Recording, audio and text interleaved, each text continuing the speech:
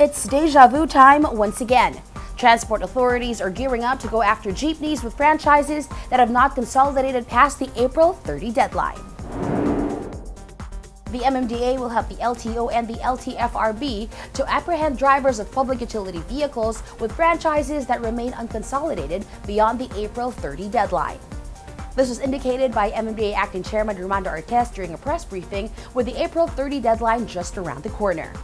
Artes said the MMDA would have a discussion with other agencies to identify routes where transport groups have not consolidated and where joint operators can be undertaken to apprehend PUVs that should now be considered as Colorum operators. The LTFRB earlier reported that as of March, 80% of PUVs nationwide have consolidated, while repeating the warning that franchises of units that have not consolidated would be revoked.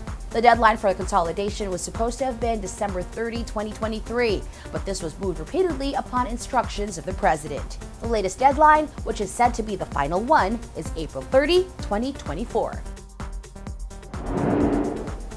We've seen final deadlines moved before in the face of protest actions from the public transport sector, so we won't begin to expect operations against Colorum jeepneys anytime soon.